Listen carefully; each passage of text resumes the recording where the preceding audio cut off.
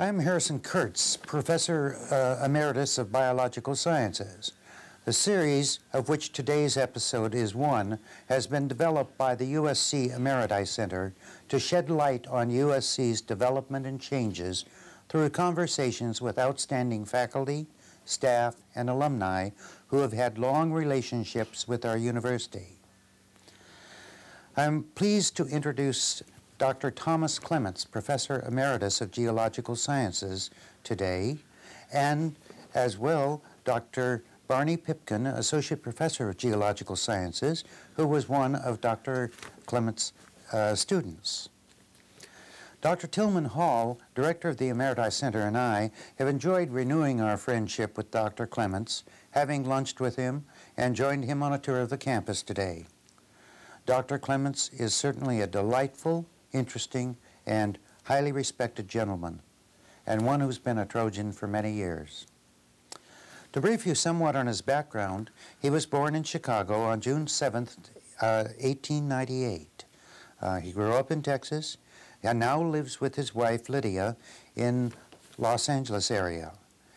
He received his primary degree in mining engineering from the Texas School of Mines in 1922. Yes, in 1922. His master's degree in geology from the California Institute of Technology in 1929, and his doctoral degree from the same institution in 1932. As an active geologist for many years, his research interests have been primarily in the field of economic geology, with emphases on mining, engineering geology, and petroleum and sedimentation geology. Dr. Clements arrived at USC in 1929 and served as an instructor from then until 1932, when he was promoted to the position of assistant professor, which he held until 1942, when he became a full professor until his retirement in 1964.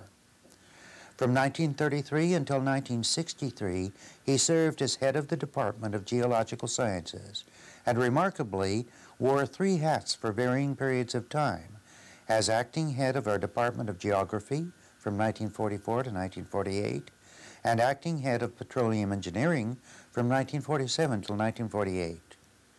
From 1945 till 1964, he enjoyed the distinct honor of being Hancock Professor of Geology in the Ellen Hancock Foundation for Scientific Research, and as chairman of that foundation's Committee on Program Supervision from 1949 until 1960. During and following his academic career, he has had many interests and has held leadership positions with such agencies as the Los Angeles County Museum, the National Geographic Society, and the City of Los Angeles.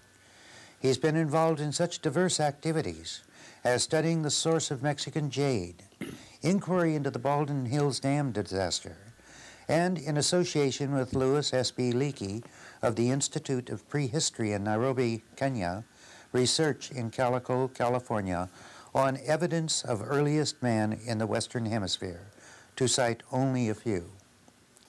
Dr. Clements has published widely on gemstones, petroleum geology, earthquakes, South American geology, and sedimentation. His volume, The Geological Story of Death Valley, first published in 1952, was repeatedly edited, the 11th and last edition being issued in 1982. It is quite obvious that Dr. Clements certainly did not retire in 1964, as his curriculum vitae might indicate. Now let's hear from Dr. Clements. Tom, what enticed you or attracted you to come to USC? Well, actually, I had a chance to go with the Standard Oil Company, and for some reason I've always thought I would like to teach. And I heard that there was an opening at USC. And I made inquiries and found out that it paid the sum of $2,000 a year, which I could have more than doubled if I'd gone in with an oil company. But for some reason, I thought I would like to be a teacher. And that's when I joined the forces here at University of Southern California. I found I was in a department of one man at the time. I became the second man, and occasionally someone else came in and lectured in geology. But the then head of the department was a very, I started to say peculiar person. He wasn't a peculiar person. He just had a different personality. And it happened that in my very first few days, we had a man come in who was a relative of our assistant head of the university. And he and the department head did not get along, and the only thing was that this man, who was a geologist, I should say, and a competent geologist, this other man wanted to come just 3 days a week, and that was all right. But whenever we had departmental meetings, they were on the days when he didn't have a class, and so wasn't there, and which didn't make for great friendship. Finally, a vice president is what he was, vice president of the university, wanted to make this other man head of the department. And this man said, "Hell, I don't want the job, give it to Clements." And that's how I became head of the department. And things were kind of bad, obviously, when I, who had just come in then, short time before, just come into the department, should be made head of it. You estimated that in 1929, SC had about in the neighborhood of 2,000 students. That's my memory of it. Yes, and today we're at the point of over 27,000 students. And in relation to this, after touring the campus, wondered what struck you most about the changes, not only from when you first came here, but when you retired in 1964. Well, frankly, after seeing it all, I'm glad I'm not teaching. And not teaching here or anywhere else, for there is a large student population. One of the nice parts about the time when I was head of the department or teaching in the department, that we had a close friendship relation with the students. And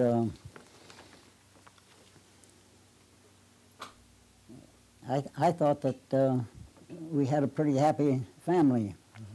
And I think maybe to bear that out, one of these former students who came not right away after I became head of the department, but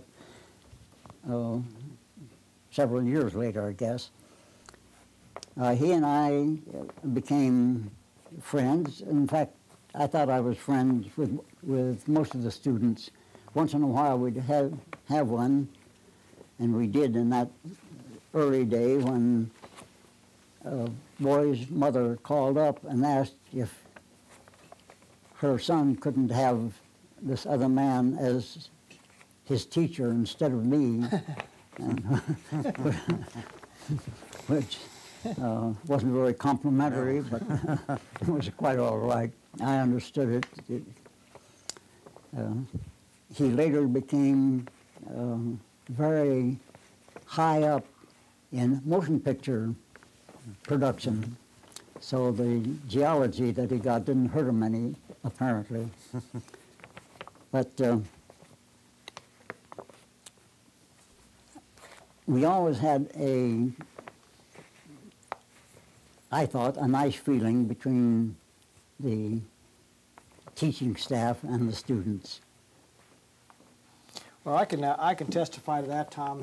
Tom really introduced me to the cordiality of the faculty at USC at the time. I was right out of the Marine Corps and a little rough around the edges, and Tom and Lydia had us up to their house for dinner, and introduced us to gracious dining, and we certainly enjoyed that. And Tom and Lydia were so devoted to each other. They were real role models for those of us who got married later. And the other thing he introduced us to other forms of culture too, the opera, and I can remember the opera tours that we took at one time with Carl Princey. And it was true, we were a very, very, very close-knit department, and I think that's probably one of the reasons I always maintained a very close association with USC, never really feeling I was ever going to come back and be here at the university as a professor. Oh, interesting. Well, thank you. Yeah, I know that you went through the period of the Great Depression, Tom, and I don't mean mental depression, but or economic depression. I think you arrived shortly after the stock market crash, 1929. I was sure before. Or slightly, actually before, yes. But do you feel that were you affected personally by the Depression, or do you feel the university felt the effects of the Depression? Well, actually, we didn't feel anything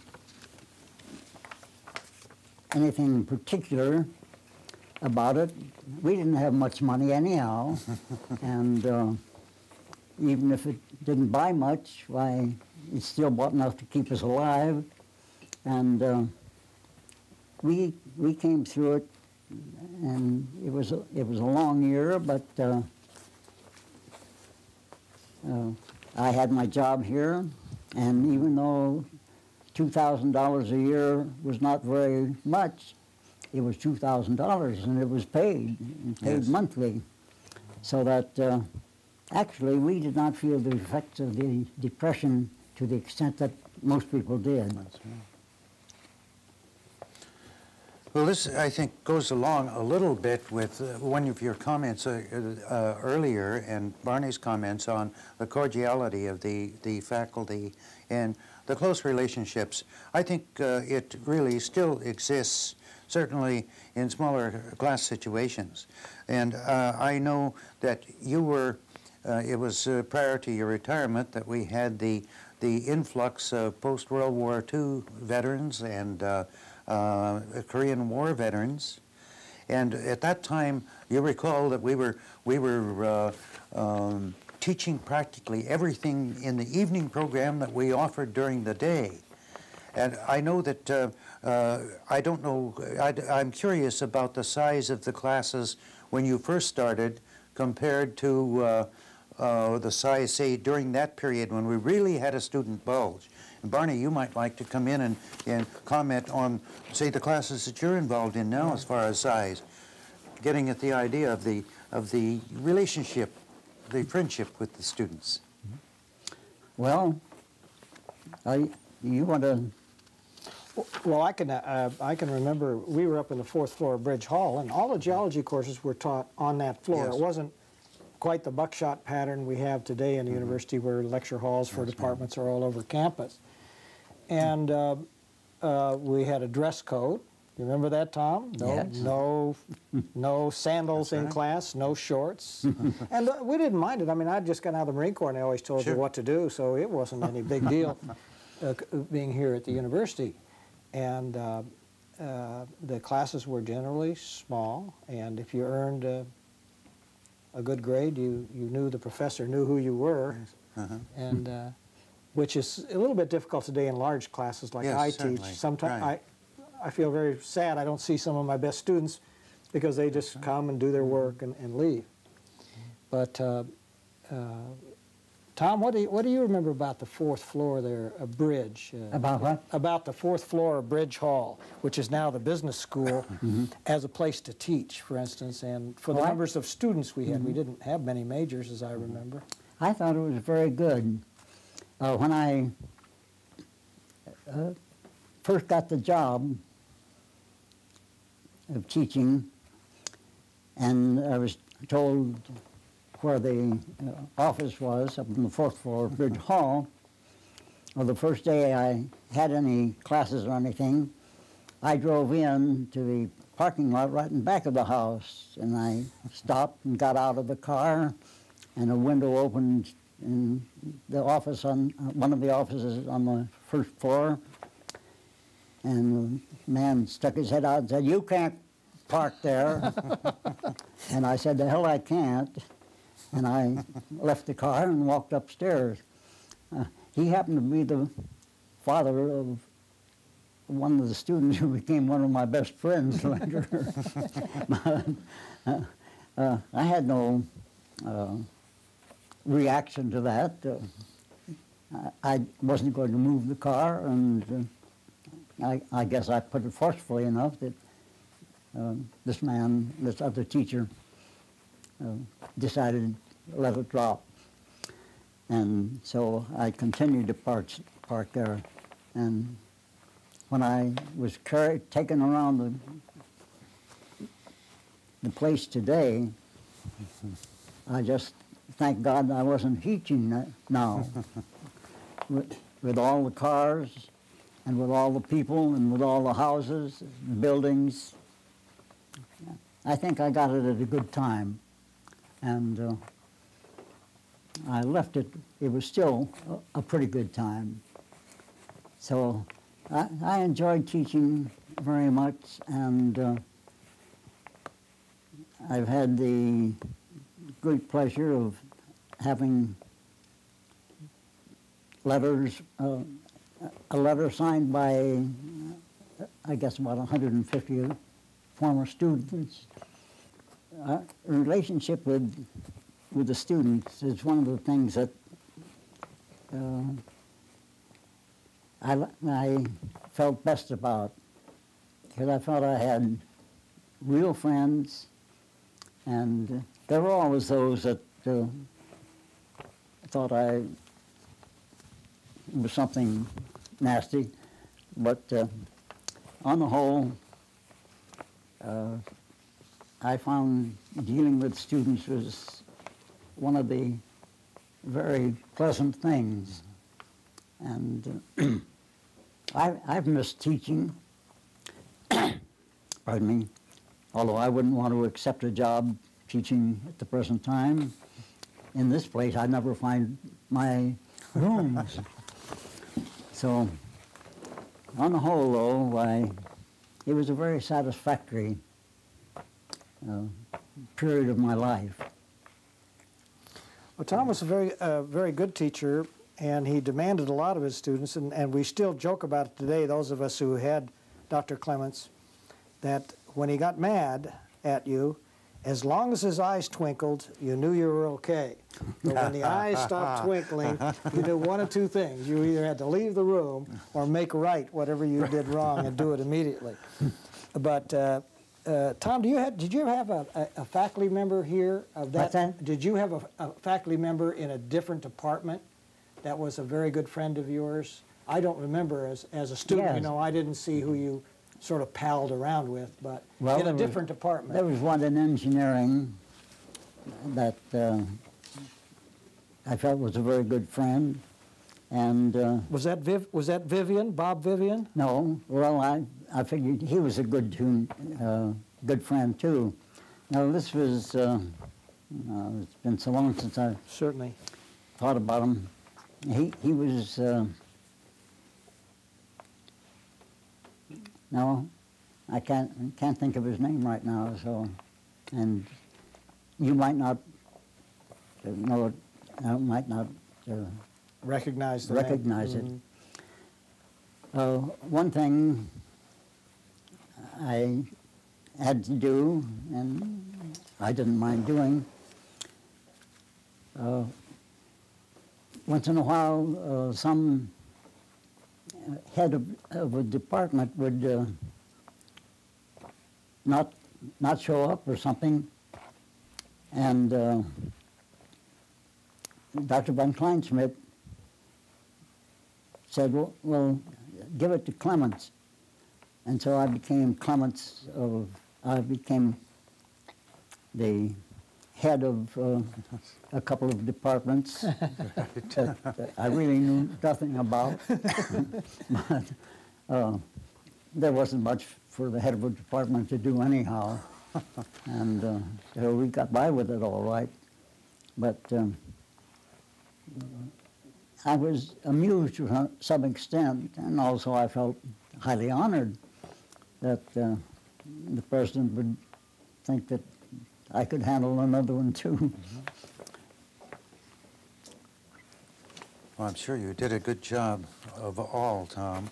Well, it stayed together, that's what the main thing I can say. I was interested in your comments about Bridge Hall and your question, Barney, because I know over your period of time, as your department developed and grew in size, that you began to spread out over campus. It wasn't just the long hike up to the 4th floor of Bridge Hall, but I know that you, like many others, were in temporary quarters in barracks, and I know that you also had research laboratories and laboratories in the Hancock Foundation building. This brings up the point because I know, I think it's a distinct honor to have been a Hancock professor.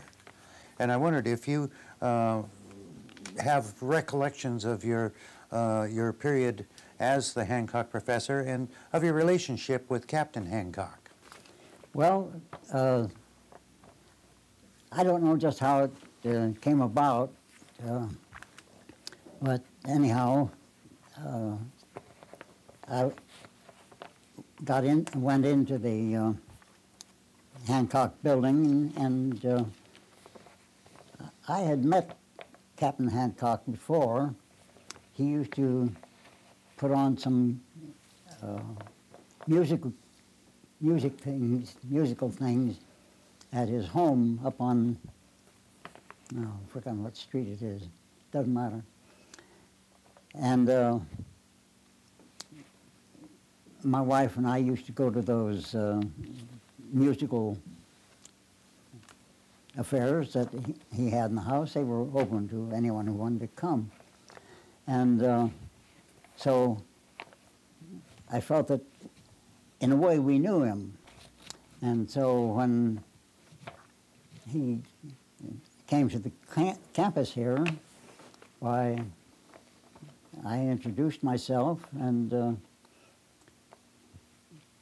we visited. We had some things in common. Music was one. Not that I'm a musician, because I'm not, but I do enjoy good music, and it just happened to grow. And he would ask me about something, and I would try to give him a good answer. And then I was invited to go out on the cruise with them. I won't say that we were intimate by any means, but we were good friends. We never had any formal sort of connection. And I think I told somebody the other day, somebody wanted to know what I got for it, and I said, well, I didn't get anything, but I wasn't telling the truth. I just looked over some material I had in the safe, and I found that I got $300 a year extra as a Hancock professor. Oh, yes. I must have known I had it because I spent it. So I say it's not only a distinction to be a Hancock professor, but there were some other rewards. Yeah. Tom, I still to this day point to the fine eye you had for hiring talent. I didn't know it at the time because I was just a student, but I had classes from K.O. Emery and Bill Easton and Orville Bandy, two of whom were presidents of their national professional societies and one who is a member of the National Academy of Sciences. I wondered, could you reflect at all on how you picked young professors right out of the Navy, some of them, you know, and without any track record to speak of other than their PhD research? Well, I can't say. I just knew that we needed somebody else, and the opportunity came along to get some, what I thought were good people, and so I'd get permission, talk to the boss, talk to von Kleinschmidt, Dr. von Kleinschmidt, and get an approval, and we would make the man an offer. And it isn't very hard to get people for a job, teaching job in California for someone who is living in snow and ice during the winter months. And we did have some very fine teachers. That was an outstanding legacy you left the department because they distinguished themselves in all regards. I happened to be rummaging through some old papers, and I saw a letter that you wrote to Dr. Emery, asking him that, or granting the position to him on the faculty, and that he would teach in his first year Geology 1, a senior level geomorphology course, a course in geography, a mapping course, surveying. There must have been 6 courses that he had to teach, all different. And then he would have time, the rest of course, was for his research. Right.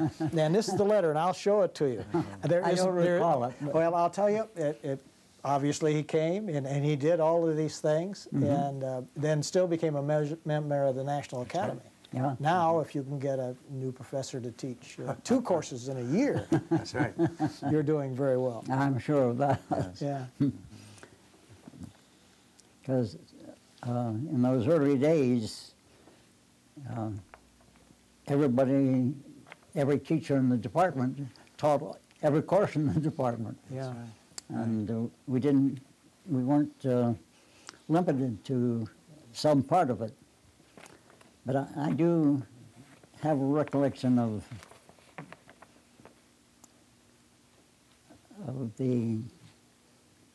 some of the people that we had there, and you know them, and you were one of them. And we had some very fine geologists, actually. And they didn't seem to bother too much about teaching a beginning class, excepting one.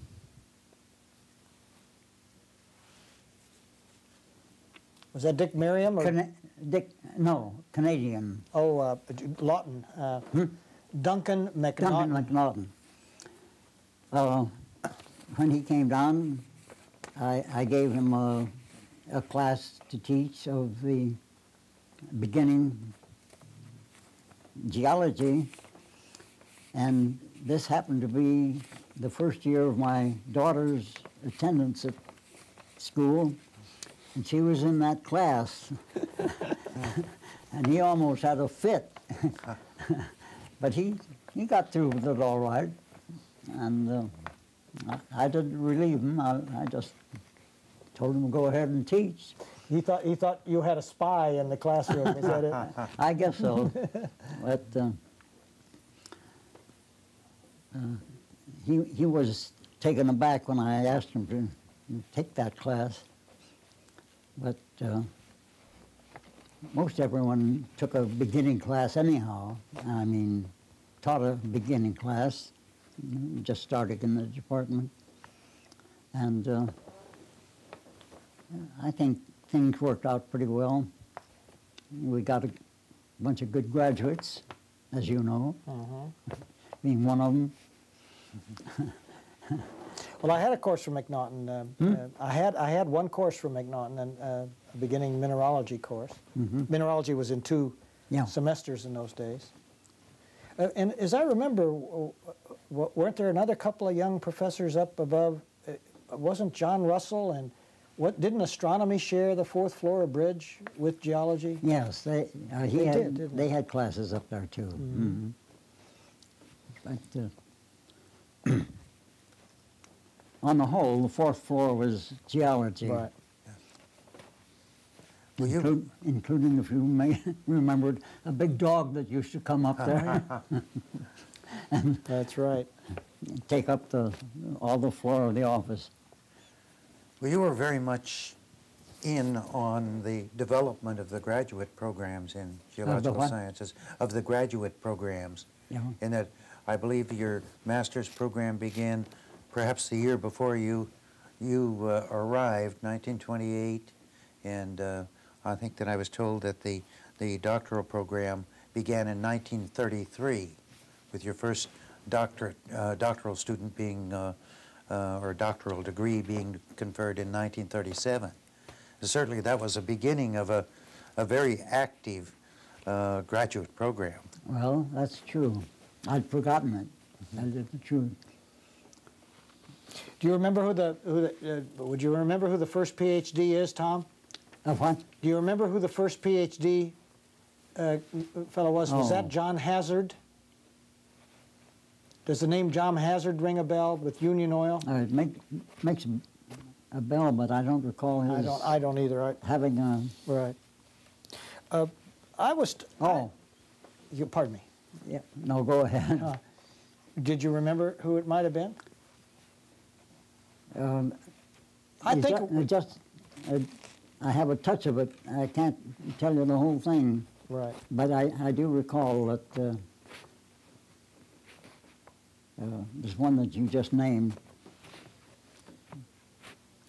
I was told that in those early days, say the early 30s, that M&S, Materials and Supplies, meant you went to either Robenheimer or von Kleinschmidt, and they handed out.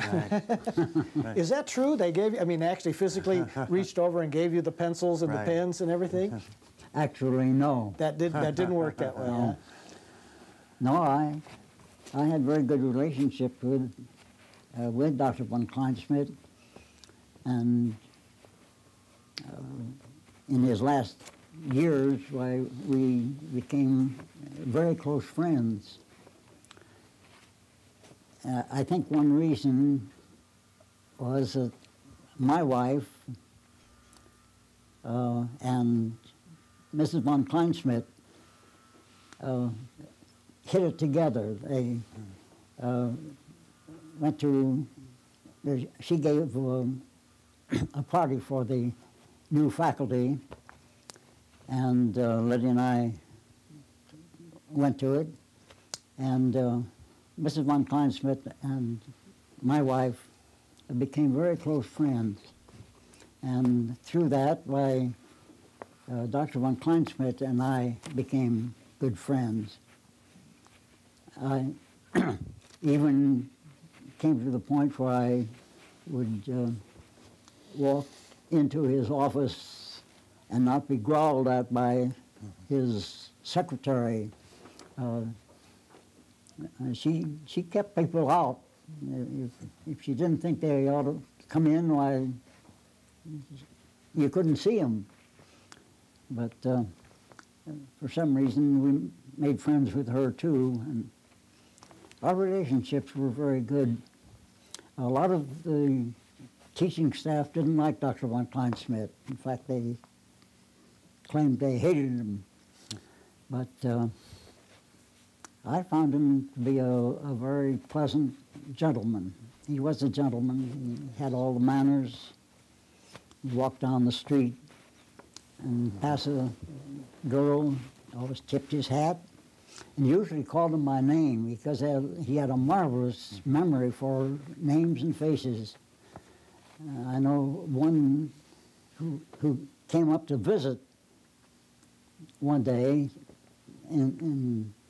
at SC, and he was from, I've forgotten what college it was, but anyhow,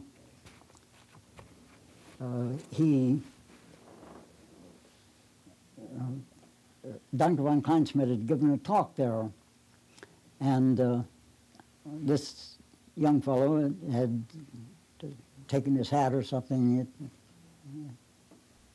where they were having their talk, and he came back up on this young fellow came up on campus one day to see how things were here, and Dr. von Kleinsmith was went out on the street, was walking up the street.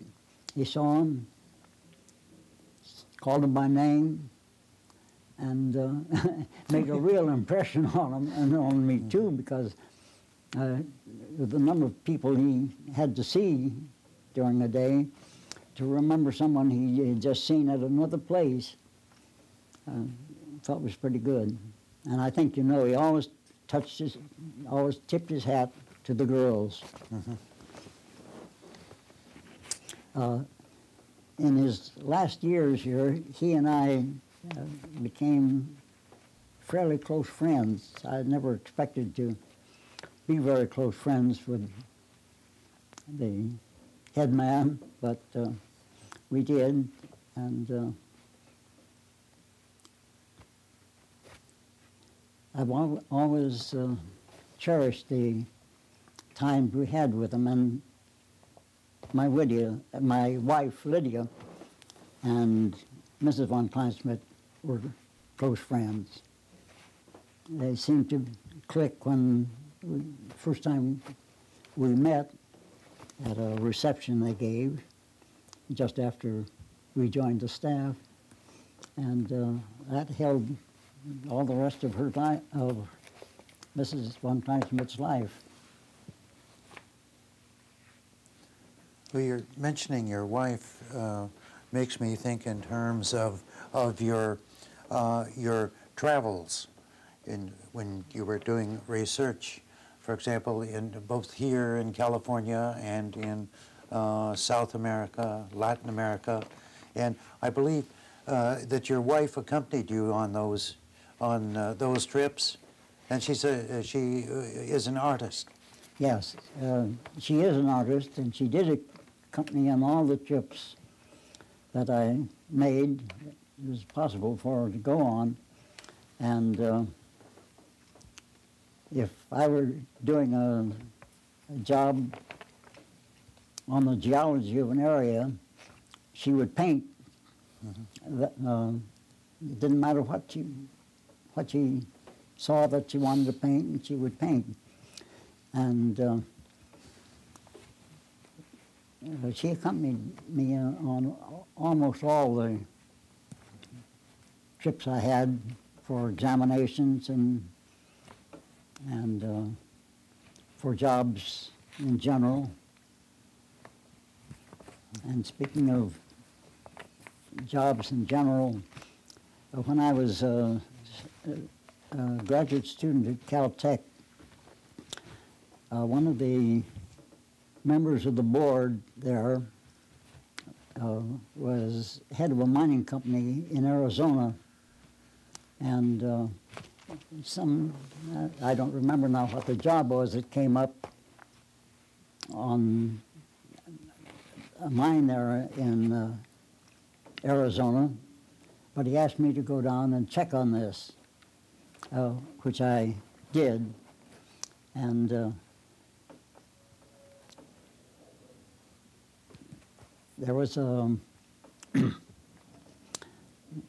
place where I stayed while I was there, and of course I was registered and lived in Hollywood, and so the name was there. And the landlady never would speak to me, and she was very standoffish. She wasn't a young kid either. She was well along in years. But when I checked out, I said, I'm sorry you never had anything to say to me. And she said, I know these young men from Hollywood. I said, I don't talk to them at all. That's the only time I ever received that sort of a thing. But anyhow. I was impressed once when we were on a field trip. I was a student and you were leading the trip. And we ventured into Mexico, and you spoke Spanish just beautifully. It was almost like a second native tongue to you. Did you just learn it on your geological trips, or had you had? Well, some? I had, as many people do, 2 years of it in college, after which I couldn't speak it. But I also happened to live in West Texas, in a Mexican town, and absorbed quite a bit of it. And I did take the classes, but I really learned it when we went down. Just after I graduated, I had a job with a mining company in Mexico, and we were at a smelter, and we had 800 workers, and we had 3 men from the company, 3 Americans, and I learned Spanish fast, I might say, and we got to know Mexicans very well. And I did speak better Spanish than I do now, but when we went to Colombia on sabbatical, I was invited to give a lecture on geology at the university in Bogota, and I worried about it, and I went into the dictionary. I had a Spanish-English dictionary with me, and I put together a pretty good talk, at least I thought so. And I gave it to the geology majors down there. There were quite a few of them. I don't know, maybe 30 or 40. And so I was asked to give some lectures, and I gave them in Spanish. And afterward, the young man from the government said to me that, or he thanked me for giving the lectures, and he said, you used a lot of words that I didn't know. And I said, well, they're all right out of the dictionary.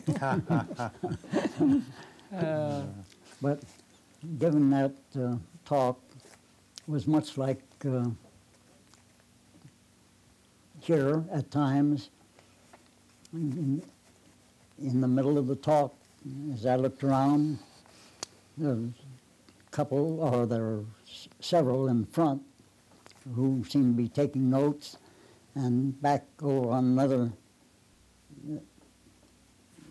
part of the room, there were 3 or 4 of them talking together. And then, still another part of the room, they were reading the paper. And this Colombian man apologized to me before, when it was over. They're doing all this. I said, Don't mention it. I have the same thing in California. I don't have it quite that bad, I can say. Well, things haven't changed an awful lot, Tom, I can tell you that.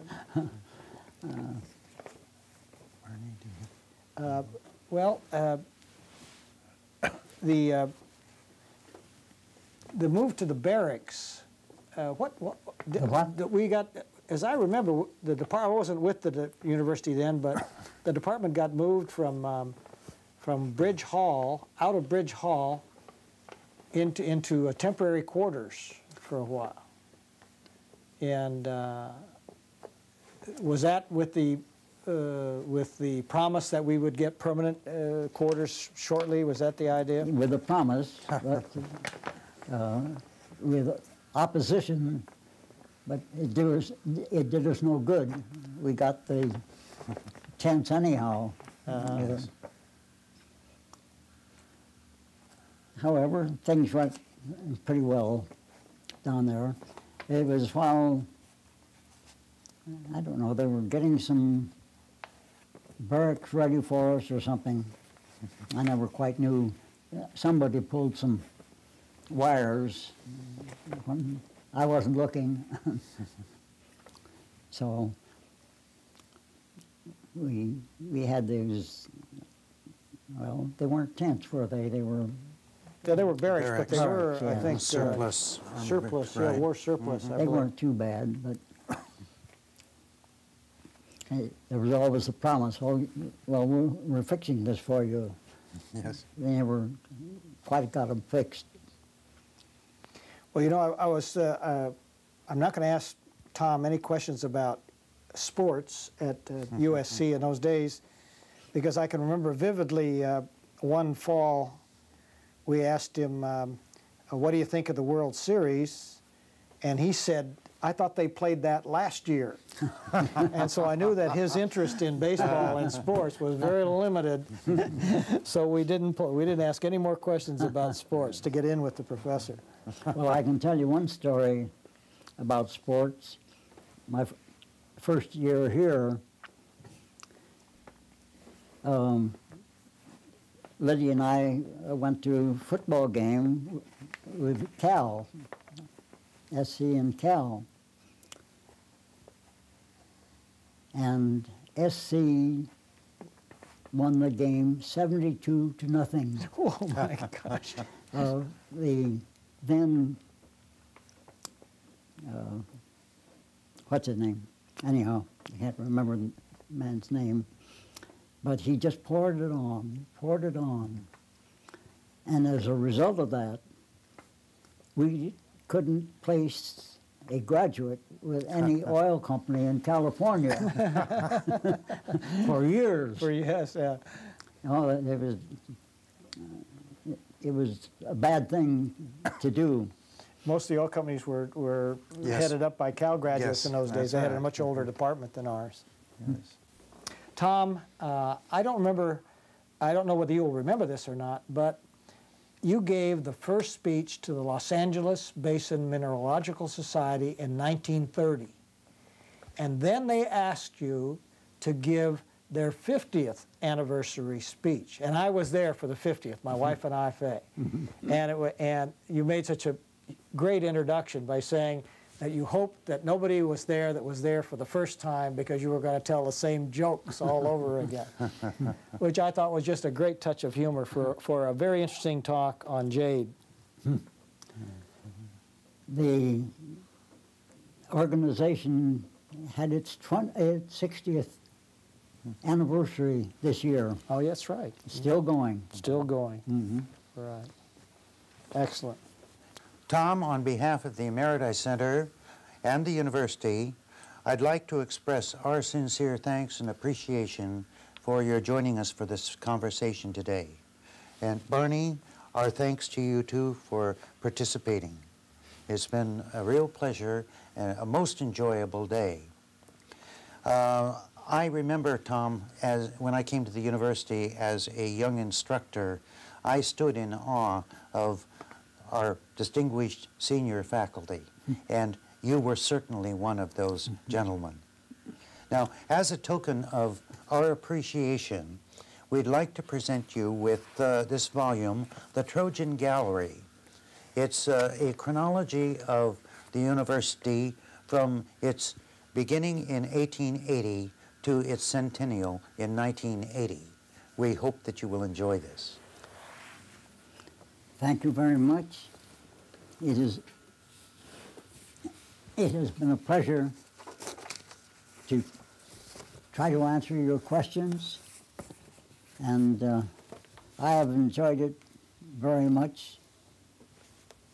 It's taken me back a large number of years to things, not that I've forgotten, because I have not forgotten things that happened during the 35 years that I was teaching geology at the University of Southern California.